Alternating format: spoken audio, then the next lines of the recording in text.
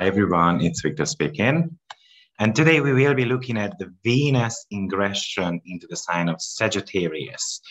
So finally, Venus is leaving behind the depressed zone and going into the adventurous Sagittarius.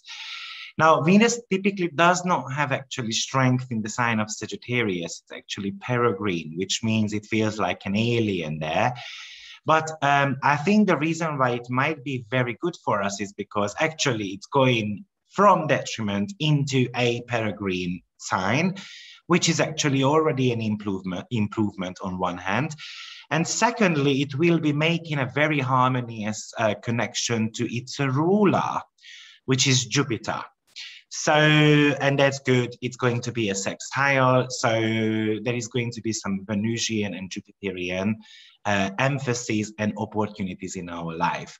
There is only one hard aspect Venus will be making while it's in the sign of Sagittarius, and that's going to be a conjunction to the South Node. So we will be speaking about that towards the second part of the video. So stay tuned. And let's explore Venus in Sagittarius a little bit more. By the way, if you would like to know more about astrology, then you can go on my website, astroviktor.com, and you can find plenty of courses as well as just singular webinars on certain topics. And also you can book a reading with myself or Tsweti. And don't forget to subscribe to the channel as well. So let's get started. So Venus will be moving into this expansive sign on the 7th of October and will remain there for about 4 weeks. Now, one thing which we do need to clarify straight away is that Venus is ruled by Jupiter this time around. So in order for us to know what Venus in Sagittarius will bring for us, it's actually crucial to look at its ruler. Okay, so the reason why we do that is because it's like a guest host situation. So Venus is not in her home sign, which would be the Taurus and the Libra. So therefore, it's kind of like invited into my house, and then you're gonna have to act like the ruler wants, right? Because there is a host all the time. So imagine that you go to this dinner party, and then it might be a good friend of yours. But there is still certain rules which needs to be applied. So now the final dispositor of this Venus is going to be actually Saturn. Why is that? Because Venus is ruled by Jupiter in the sign of Aquarius, and Jupiter is the guest of Saturn, who is in the sign of Aquarius, and it's in rulership. So we do need to look at these 3 planets if we want to understand how this Venus plays out in our natal chart, not in your natal chart, in the transit chart. And then you're gonna have to do this final dispository chain also in your natal chart as well. Okay, so imagine that your Venus, for instance, is in the sign of Libra, which is ruled by Venus. Sorry, Venus is in the sign of Scorpio, which is ruled by Mars. And imagine that your Mars is in the sign of Pisces. So Pisces is ruled by Jupiter, and then Jupiter is in Sagittarius. So the final dispositor of this Venus this time around would be then Jupiter. Okay, so this is the situation. Now, what is Sagittarius? So Sagittarius is something which represents actually the gods. So imagine that you are actually invited into a regal house, which is very beautiful, probably. Venus kind of comes there to even beautify more things. So it's like an interior designer is entering a beautiful house, and then what type of arrangements we can make to make it even more beautiful. So from the mythology point of view, this is like Aphrodite getting invited by Zeus for an adventurous party. And maybe it's the party where, we're going to throw the apple into the crowd and then let people fight. It depends on the aspects. So Venus always wants beauty, harmony. She's all about cleaning, wants to buy jewelries and clothes. And then Jupiter is the host this time around. So imagine Jupiter as someone who is actually providing the goods for her. So Jupiter loves to give. Jupiter is very generous. Jupiter wants to actually becoming like very grandiose overall. So Jupiter is in the sign of Aquarius, which is definitely about the collective power, definitely about internet, and something to do with your long-term goals overall, but usually it represents a community. Now, the good news is that both Venus and Jupiter are actually benefics. So meaning that they are good doers. And they will be forming this very harmonious relationship, which is a sextile towards the end of the month, by the way. So they want to be working well together this time around. Now, if we look at this connection between Sagittarius and Aquarius, both of them are very adventurous. So this Venus is definitely going to be stirring up the pot in the adventure department. It wants to travel. It wants to be going on excursions. It wants to be visiting museums and all those type of things. It wants to be part of a community. Sagittarius typically represents foreign countries. So I might want to be going to a foreign country with a group of people, Aquarius, to do something fun all together. So Venus is very much about harmonizing her intentions to bring people together by travel, studies, agreements in court cases, and all those type of things. So for instance, if you have got a court case going on, this Jupiter and Venus harmonious aspect can bring settlement in the court case.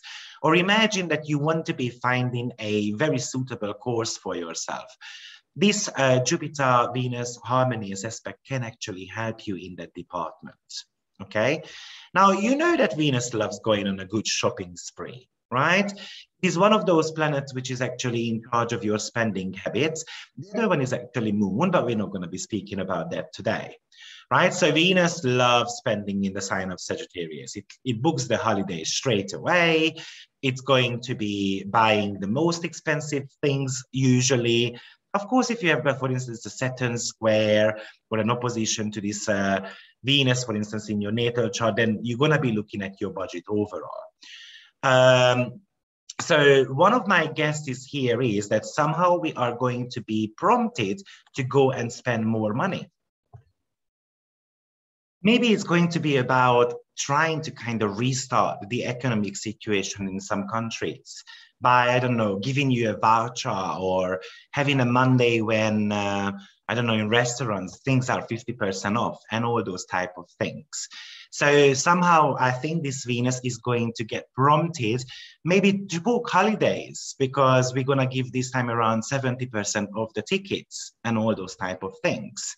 Right? And remember that Jupiter actually can make Venus very greedy this time around. So especially in the sign of Aquarius, it can go to the extremes and then like shopping in bulks and so forth. Now, Sagittarius Venus, actually Sagittarius is a fire sign. It's a masculine sign. It's the temple of Jupiter's masculine qualities. Now, what you should know about Sagittarius is that it's a double-bodied sign because he represents the end of the autumn as well as the beginning of winter season. So the first 15 degrees of Sagittarius tends to be more on the humanitarian side, and the last 15 degrees is more an animalistic sign. So what does that mean for us? So I'll give you an example. For instance, if you lost your dog and then you erect a chart where the doggy is, and if it's in the first 15 degrees of Sagittarius, maybe it's in a humanitarian territory where people usually go, such as, for instance, with Sagittarius, it could be the church or it could be the university. The last 15 degrees of the sign is more about animalistic. So that tends to be a little bit more on the hidden side. So where, for instance, the doggy would be able to hide, right? Where usually people don't go. So I think the first 15 degrees, while Venus is going to be traveling through, it's going to be about being prompted to spend money, being prompted to travel, or maybe some of the travel restrictions will be lifted for a short amount of time, or countries will make some type of rearrangement. and so forth. The last 15 degrees is more like being a little bit in the cave though, and kind of planning things out, what the future is holding for us. Remember, both Sagittarius and Aquarius are very future orientated. So it's about having a plan for our long-term goals or what we're going to be doing in the future. Okay, so the last 15 degrees of Sagittarius is a little bit more about our own instincts, about our own survivors. Now, other way to explain this is that, remember that Sagittarius represents the centaurs, who were half animals and half humans, right? So it does talk about how to balance out the humanitarian as well as our survival needs. And that pretty much comes from the Sagittarius being a fire sign anyway. Fire signs tend to be looking at their personal motives overall. So this aspect is very much about grandness, something which can actually explode as well while Venus is in the first 15 degree, because at the end of the day, fire is like a flame and the flame always goes upwards. So we want to be climbing the hierarchy ladder, for instance. And maybe this is going to be talking about, for you on a personal level, that how can I climb the career ladder? You might want to be looking at where the Sagittarius house cusp is in your chart. So for instance, in my case, it's going to be the 10th house, right? So it could bring you opportunities in regards to career development. It could be brilliant to launch a new project. But if it's in your 7th house, then it might be more on the relationship department. And maybe it's talking about how we can make connections with others. Because at the end of the day, Venus is the planet of love, right? So it's very possible that we meet, for instance, a foreigner who we fell in love with or who we have plenty of fun with. So Sagittarius always brings this very chatty, expensive, freedom-seeking energies into the picture.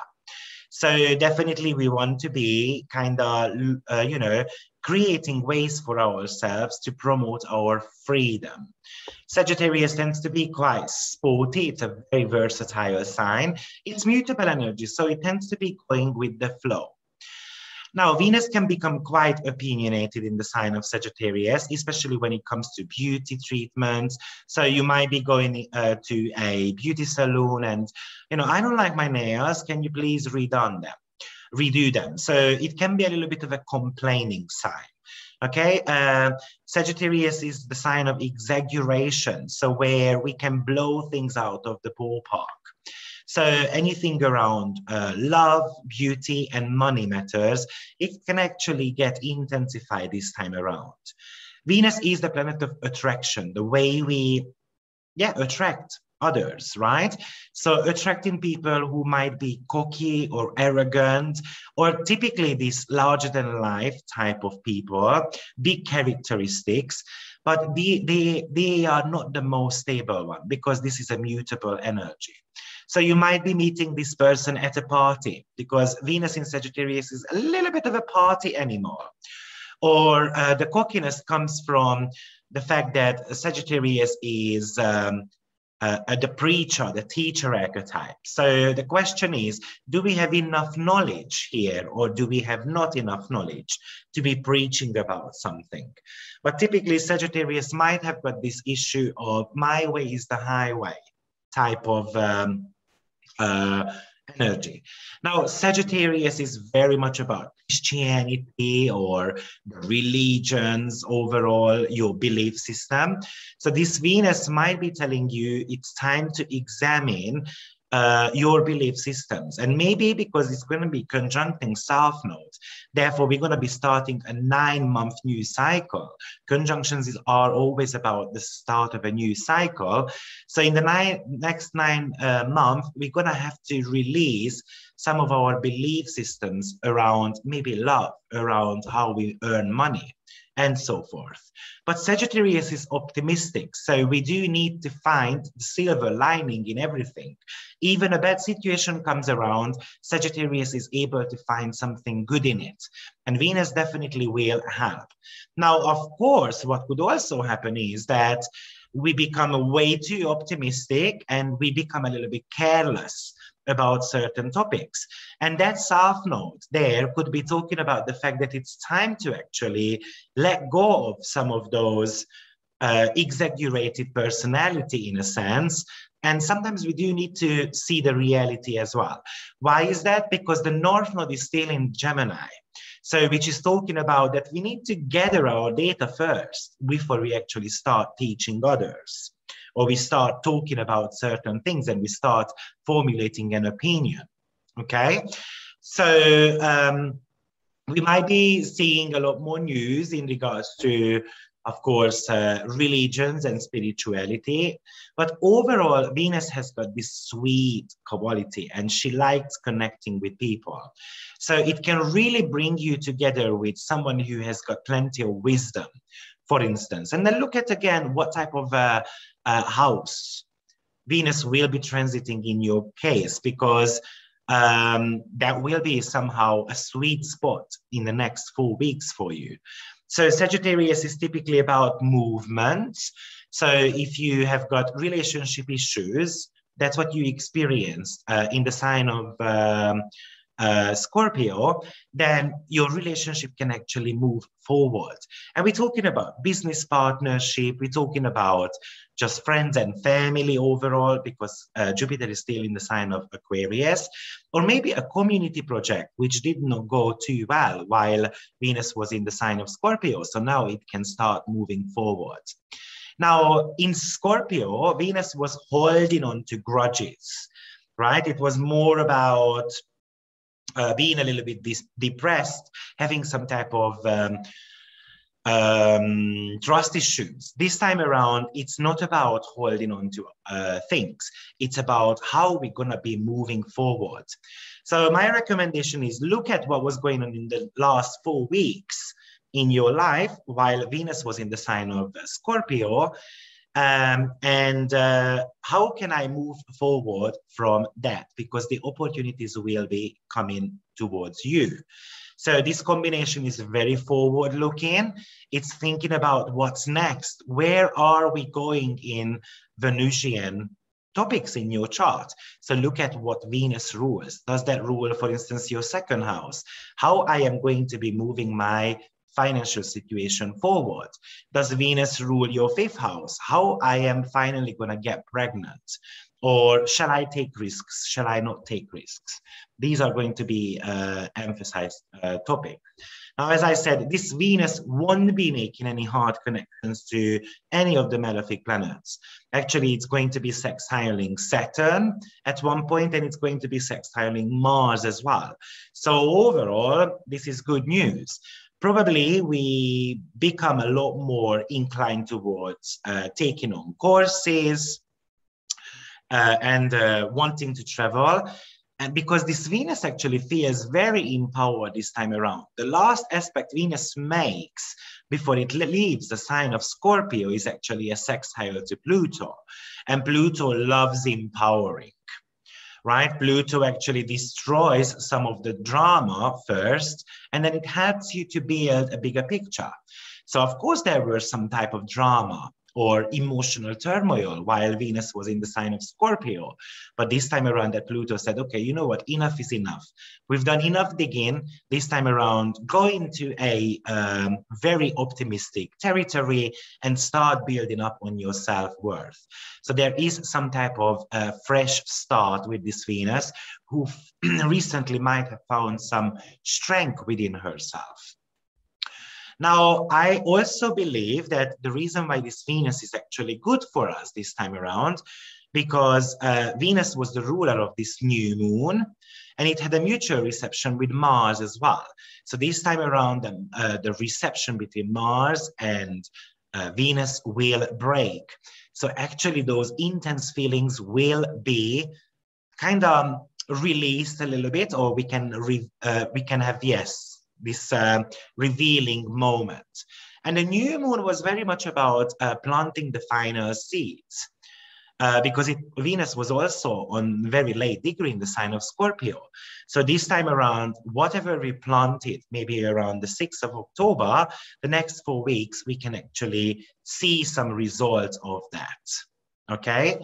Now, the first aspect Venus will be making is actually a conjunction to the South Node. Yes, that might be the hardest one of Venus formation in the upcoming 1 month. And, you know, wherever South Node is, it tends to be bringing, it tells you that you need to have a very strong scrutiny going on in that area of life. So this time around, it says that you're going to have to examine the way you spend money or your relationship overall. Now, the exact conjunction is going to be happening on 10th of October. But as I said, this is a new cycle between them two. So it's going to be talking about the next 9 months overall.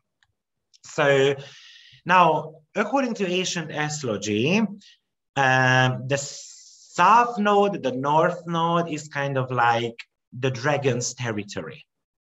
And Venus making this conjunction to the South Node, which is all about an evacuation point.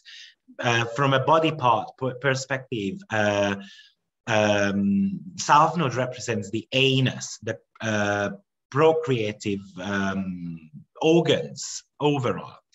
So Venus is a little bit hesitant. It's full of admiration. It's full of the feeling that I want to be adventurous, but at the beginning, I am going to be tapping into a dangerous territory because I'm afraid that I can be eaten up by a dragon. So that this conjunction can bring initial nervousness, hesitance as well around the house topic they are actually in. And it tells you to look at whether I should be taking the longer road or I should be taking the shorter one, which might be a very dangerous territory. So there is an element of a risk-taking involved here.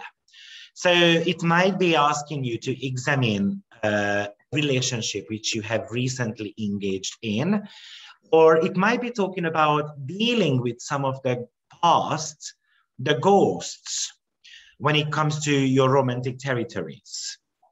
Okay, but it could also talk about, for instance, especially in a natal chart, Venus conjunction to South Node, that you bring some type of artistic talent into this incarnation, which might have got discovered at an early age, or you just have got these artistic inspirations from youth, basically. And I think it is all about contributing in some way to help others through your talent as well. And yes, at the beginning of our life, we tend to be suffering quite a lot with Venus conjunction to South Node in the love department. So how I am going to be moving away from it. It's about understanding your inner beauty. It's an understanding that everyone is going to go through a heartbreak at one point, but how I will be finding true love for myself. Or was I self-indulgent in the last 1 year? And this time around, or even the last 6 months, when North Node was making a conjunction to Venus. And now maybe I have to put a break on it. Because remember, the final dispositor of Venus is actually Saturn, which represents the brakes in the car. Or it could actually talk about that, you know, I might want to be selling some of my beautiful stuff. Do I need that? Do I need them? Do I not need them? So something to do with your luxurious items. But overall, I feel this Venus in the sign of Sagittarius is actually very, very great. So I'm kind of excited about it. So thank you everyone for watching me, and don't forget to check out the 2022 initial recordings. I made part 1 already, and I'm going to be posting part 2 as well very shortly. So see you soon. Bye-bye.